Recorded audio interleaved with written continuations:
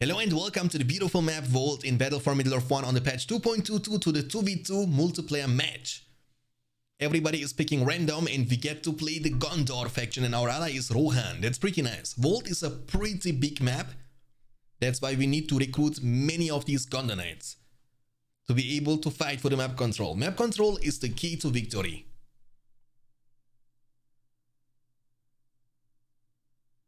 So we need to recruit Peregrine Took at the beginning of the game and build one blacksmith. The reason is simple, because we need to get the blacksmith to level 2 as soon as possible, which is gonna give us the chance and the opportunity to buy upgrades like forged blades, heavy armor and banner.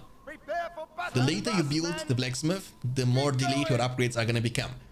And the reason why we are not building a blacksmith in a farm is because we have so many settlements around the fortress, around the castle, that we will not need the money from the farm. And if you buy additional farm inside your castle, you will have to eventually wait to be able to purchase the outside settlements. And outside settlements are always greater, because the farms outside are always starting with level 2, which means they will give you more money than the farms inside your castle. Tell me again why I came? This way! So at the beginning of the game, we will be splitting our soldiers, and one of them is going to be sent forward to actually deal some damage to the evil faction player. Either Isengard or Mordor. Because evil factions are gonna grow rich on a map like Vault, you know, in pretty much no time. And we don't want that to happen. If evil factions get too much money, and by the way, if you don't know, the lumber mills are able to give you more money at the same time in compared to slaughterhouses, furnaces, blacksmiths or farms. And he's attacking us. That's not bad, because we have the Hobbit just on the spot. I believe with the Hobbit we should be able to defend, and he knows that. Hopefully he's not getting to the other side and capturing our settlement. That would be actually pretty bad. Please, move soldiers, move! This mill is unprotected. Oh, he's turning back. Okay. I mean, we can kill him now. Kite. Hit and run. They don't scare me. Hit and run. We're under attack. Enough of this. It's so funny when Pippin is screaming like that, you know what I'm saying? But this way you can kind of cancel the auto attack animation and make him shoot a little bit faster. So let's buy this farm, and we will be building one more farm inside the castle after purchasing this farm on the spot.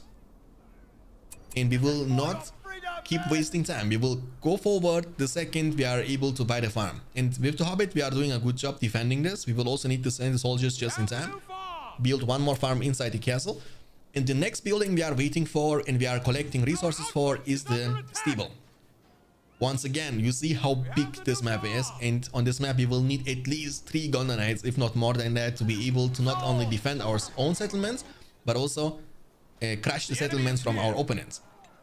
That is the plan. Oh, this farm is gonna be unfortunately taken down, but it's not the end of the world. We killed 2 soldiers for that. I take it. And our ally is putting pressure on the minimap, and for that reason, the other settlement from Isengard player is also not defended. They haven't seen me angry. So by the way, the matchup is Gondor Rohan against Gondor and Isengard. All right then. Pretty solid matchup. It's equally balanced for every single team. Fight on! We are warriors of the Shire. So now with the Hobbit Peregrine Took, we might be able to creep the Goblin lair if there is nothing else happening. And now the stable is coming up. That's great. We have so many resources, I mean so many farms outside now. That's great. We will have actually lots of money. Just change the formation when you want to fight to get additional armor with your Gondor soldiers. In level 2, by the way, oh my goodness, that's going to be painful. Now good luck dealing with that.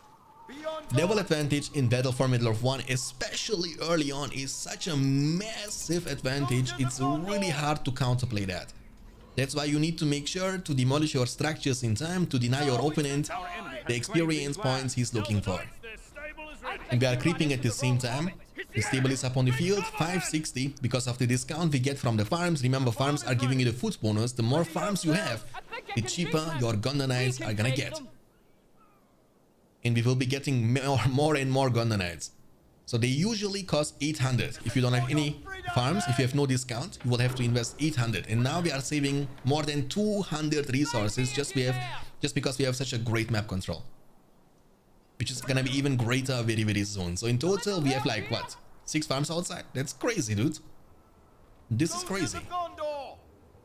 get this farm, and Hobbit is almost done creeping. That's dope. We will now get the second Gondor Knight right after the first one, build a well for the sustain, and then we will be filling up the base with blacksmiths. Just we get the bonuses from, oh, wait a second, let me actually make the camera a bit faster. With the blacksmiths we will get the bonuses from the steel bonus, which means cheaper upgrades. Let's creep this at the bottom right side. Oh, he was creeping this. Hey, thanks for the leash, brother. Thanks for the leash. I will take the creep and I will take the money too. We are gonna grow so rich, guys. Holy moly. Creeping 2 at the same time. Getting the last hit. Just go back now to the well for the sustain. Fill up the base with blacksmiths only. Once again, the steel bonus. I mean, you need to make sure and understand the reason why you're building certain things. You know what I'm saying? And blacksmiths are essential buildings for the Gondor faction. Because if you have no blacksmiths, your upgrades are going to be quite expensive. And remember, you will need to upgrade multiple units throughout the entire game. Let's creep this right off the bat. I mean, more power points never can hurt. We can also go for the Elven Wood as we have the power points collected.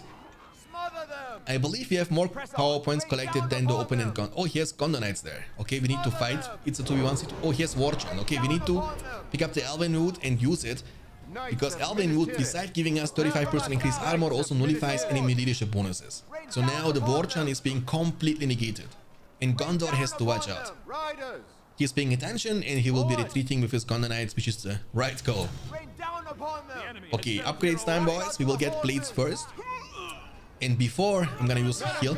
Before the heavy armor, I'm gonna actually get the third Gondor Knight on the field to get the stable to level 2, to get the chance to purchase the, the Knight Shields for additional resistance against arrows. And with them, we can also try to go for a rush into the Isengard castle. Creeping, destroying this farm at the bottom right side, that's good. Keep up the pressure all the time. Let's go for the Gondor Knight number 3 to get the stable to level 2. Hobbit, Meriadoc, Brandywalk, he has no chance. Run, you fool.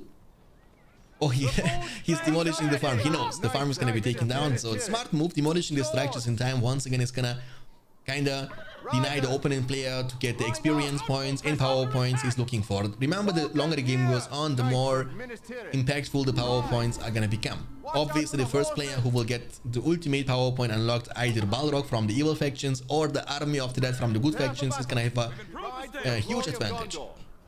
Let's get now for the shields, Knight Shields. So basically, with Knight Shields and then the Forged Blades, we can look to go for a rush. So Isengard was starting with the pikemen, not pikemen, sorry, with the Warg Riders, which are not bad for the map control fights, but they are not going to be enough to defend against the Gondor Knights. You know, in this matchup, when you play Isengard against two good factions like Gondor and Rohan, you want to start with Uruk-Pit and get the Uruk-Pit to level 2 as soon as possible to be able to recruit some Isengard pikemen. We are winning this fight, but he's paying attention. It's fine.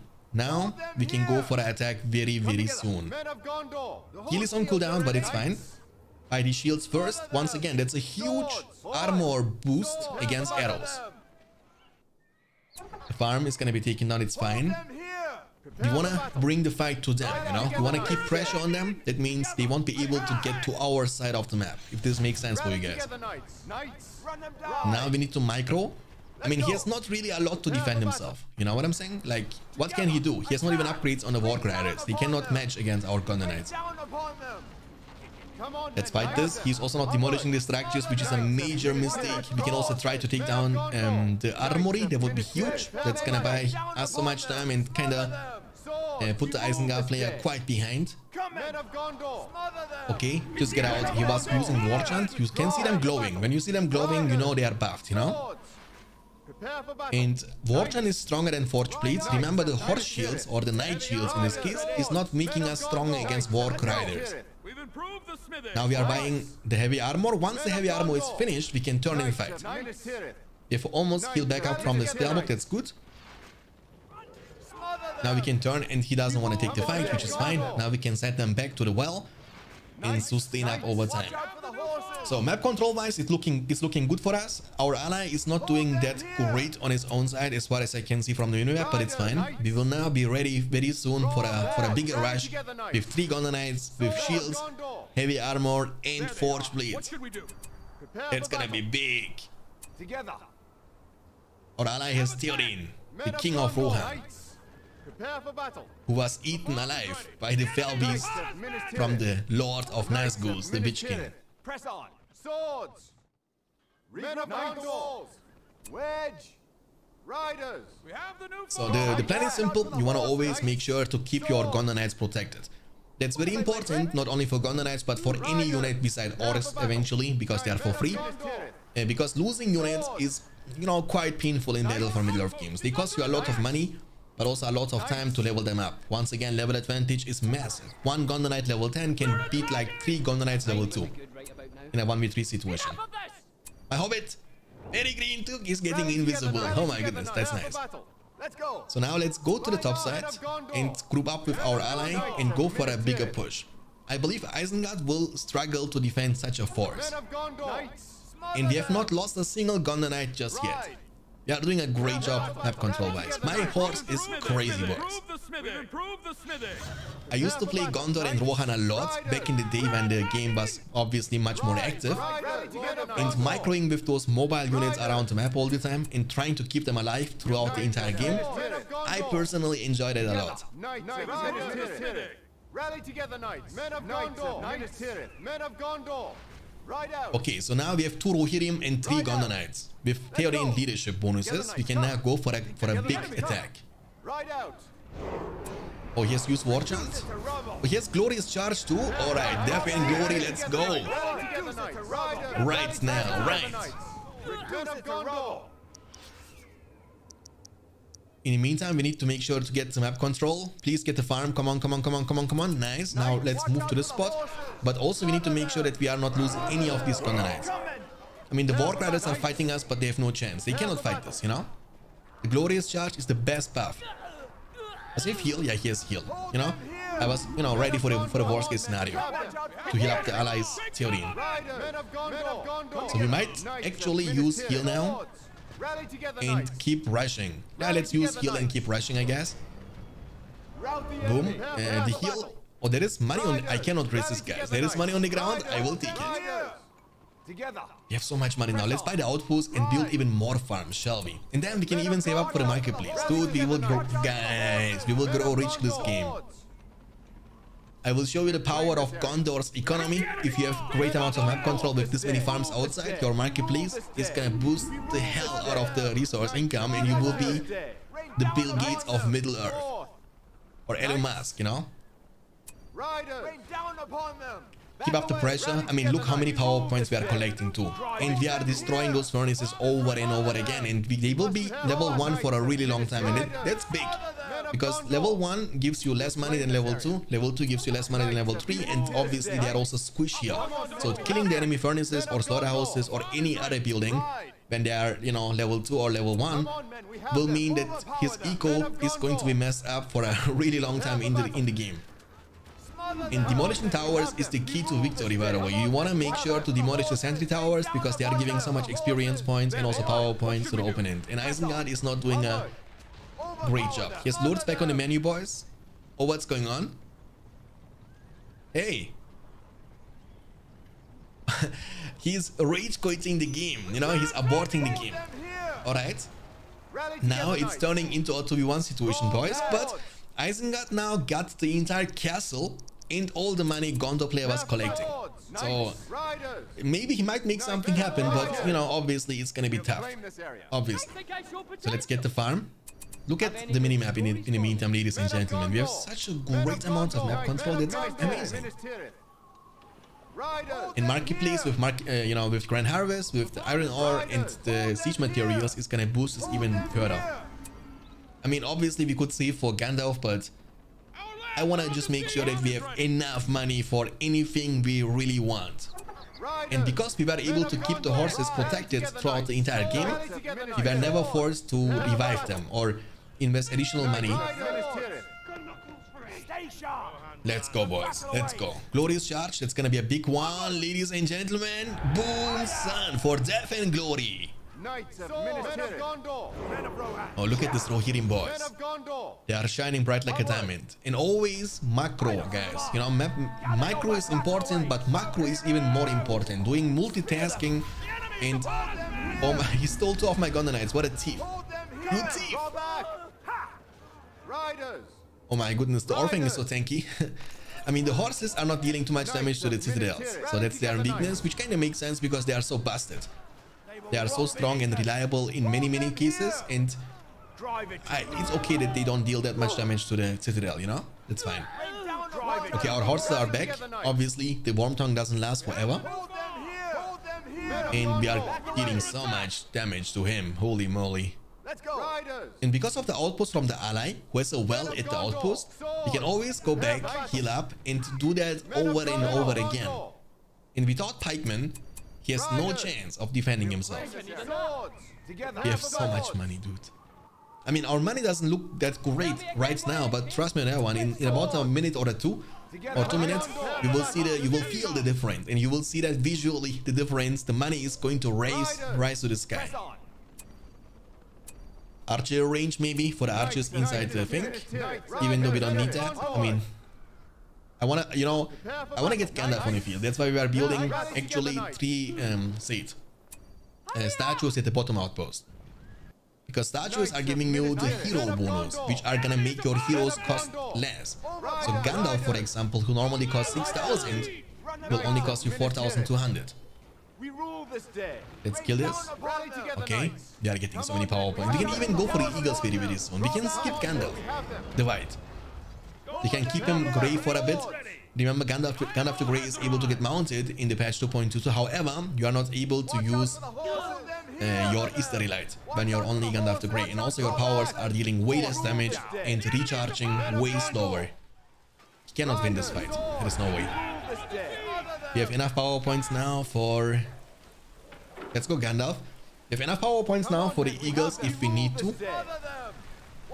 We can go for the eagles and then use the eagles to get the power points we need for Gandalf anyway. So we should be fine. Hope it is doing... Very Green Took is, you know, doing his own thing there. This base is gonna fall, boys. This base is gonna fall.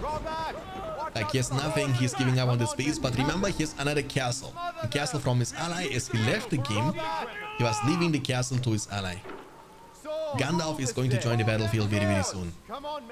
But let's kill the Zita, and we will be buying this castle right after. The money we are missing will be collected in no time. Let's not lose this area, because Gandalf is going to come out from this outpost, obviously. And Gandalf, ladies and gentlemen, is joining the battlefield.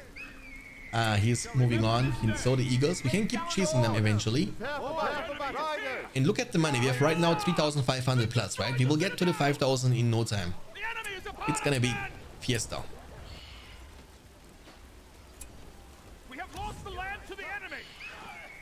All right. Look, you see the money? I would love to know how much money and resource the income we would have in like a minute. You know what I'm saying? Like, this detail is missing. I would love to see that. Like in Age of Empires, for example, if you play, it will tell you how much gold you get per minute, how much, you know, food you get per minute. And I would love to know this also in Battle for Middle-earth games, just to know and see with my eyes, okay, this is the amount of resources I am able to collect in a minute. You know what I'm saying? Let's close the gate and hope for the best, because he might go for a sneaky gate rush. You know, I don't want to risk the biscuit.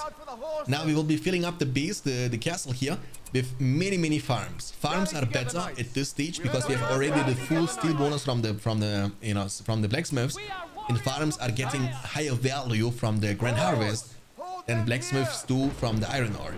So iron ore is gonna boost your income by 30, and your Grand Harvest is gonna boost them by 40. So 10% more value, and when you have this many additional farms outside and inside your castle, it's going to be big. Now we will also need to build the siege works, because we need to siege the Gondor castle to get inside the Genes. The outpost here has been taken down, and even though it's a 2v1 situation, guys, you wanna always keep focusing on the map control, always. The siege works. Yes, also my ally has Aragorn to protect the siege weapons. Let's get more map control. He was actually fighting for the map control, but we will have to, you know, obviously retake it. Very important. Okay, so it's a matter of time. The siege is going to begin. Let's use lightning sword. Can we kill them? Can we catch them? Please? No! They got away, they got away, they got away. And also in the patch 2.22 we actually added a new animation for the Grand Harvest and for the Iron Ore. That means your opponent and also you yourself will be able to see that visually now. Earlier you was never being able to know that or to see that with your eyes. Unless you actually zoom in and kind of see the amount of money this farm is generating for you. Let's use heal to fight them. They are level 6, those Condor Knights, that's why they are so strong. What is this Warp Rider doing? Let's use blast them. He needs to be careful now. Oh, be careful. Don't cancel. Let's go for a lightning, not lightning sword. Is that a light? The Warp Riders are quite fast. Let's buy this one. And my ally was destroying this one. We want to make sure that he has no money. No resource income from anywhere outside of his castle. That's the goal. He's not paying attention. I mean, obviously it's a 2v1 situation. My ally was using the Alvin summon. There is no Orcorn. Looks like the Gondor Knights are gonna still be able to get away. They are so tanky. I mean, once again, you see level 6 with upgrades like Knight Shields, Heavy Armor, and Forged Blades. They are extremely powerful. But guys, I won't let this Gondor Knights enter their castle. Trust me, I will chase them down and catch them with Gandalf. Let's build towers just in case they might cross this way. And Gandalf is going to be on the spot. Move Gandalf, move Shadowfax, fly Shadowfax. Oh, can I catch them? Can I right click on the Visa Plus and he will automatically cast it? We will see about that. Come on now. Gandalf, do it. Do it, Gandalf, Gandalf. Okay.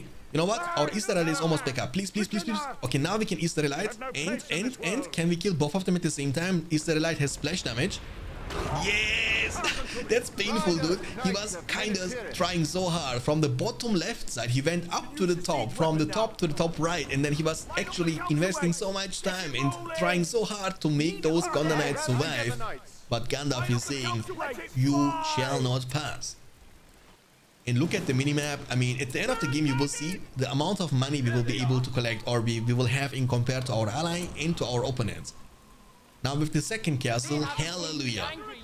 Dude, we will be, you know, we will make bank, guys. Trust me on that one. Let's use the lightning sword. Eventually, he will try to kill our trebuchet because we are sieging him. And body block a little bit with the Gondor Knights. He's trying to kill the siege warlocks. Don't let that happen. We need the siege warlocks to be level 2. Oh no, he was actually getting back. Dude. Oh my goodness, man. Lightning sword. Do something, Gandalf. Gandalf. Okay, lightning sword, but he will be killing the trebuchet, right? Yeah, the trebuchet are so weak against the melee attackers like that. You know, he killed 2 of them. That's bad, but we killed Gondor Knights. You know what? It's fine. I will take it. Why? Because, you know, when you have such a lead, right? And you are able to trade a unit against an opponent unit. In this case, we are trading trebuchet against his Gondor Knights. But because we have so much money, we can afford to revive them or to recruit more and more and more. And he cannot do that. He's limited in terms of the possibilities because he's broke. He has like 1, 2, maybe even less than that farms outside. And that's the Isengard player, by the way. That means he has no access to the industry. You cannot use the industry on the farms of Gondor or the blacksmiths of Gondor. That's not possible. If the Eagle summon for the worst case. But this guy is triggering me. He keeps killing those trebuchet all the time. I'm pretty tempted to actually get some... Hey, be careful. I'm pretty tempted to actually get some tower guards, you know, to keep those trebuchet protected. Like in the porcupine formation, this way. The enemy lancers, the riders, they will, you know, kind of get blown away. But we have also the Eagle summon we can use. Let's build another siege warlocks. I'm gonna use the Eagle summon actually to save this area at the bottom right side if he comes to this side. Okay, Legolas is also here. But it's annoying, you know. Let's use the Eagles there. I wanna kill those Gondor Knights. Like at this point, as we are talking, he has 0 farms outside. Zero settlements. Let's give them Firestone. I mean, he has Numenorian Stoneworker, by the way, on this Gondor castle. If you are wondering why this is so tanky, that's the reason why it's so tanky. It almost takes no damage at this point. Okay. Go for this, go for this. One more shot. Boom, son. Let's get the farms, you know. There is no reason to not do. Guys, do you see our money? Guys, please, at the bottom left side of your screen, check how much money we have collected. We have so much money, we can lose everything but we got, including the castles, and we are able to rebuy them. Like this many farms, with this many outposts, castles, and so on. And then the marketplace upgrades like Grand Harvest and Iron Ore is kind of busted. But again, I believe it's not busted because the amount of money you need to spend to build the marketplace, to actually get all the upgrades purchased, and then it depends only about how much map control you actually have to make a great use of that. You need to invest like 4,000, 5,000 nearly, you know, to be able to get all the upgrades from the marketplace and building itself. So it's a long game investment, long time investment, and if the game ends like a little bit sooner, it's a waste of money. And on small maps, it's also not very good. So it's like in situational building. You can go inside now for Death and Glory, ladies. I mean, write it down. Let's use Lightning Sword on the Citadel. Our heroes from our ally are also writing it down. Aragorn with the Yeti Sword, Boromir, Faramir, Gandalf, everybody. Just get inside there. And he will be losing literally everything. We have 5 power points collected anyway, so we were only 5 power points away from getting the Army of the Dead unlocked, which is not even needed. My horse is crazy, guys. We have not lost a single Gondor Knight throughout the entire game, and every one of them is actually quite highly leveled. Boom, son, the ending. And victorious just like that. And guys, please take a look now into the resources we have collected. Please, hold on a second. And by the way, guys, if you enjoy this kind of content, please don't forget to leave a like on this video, subscribe for more content like this in the future. I really would appreciate that a lot.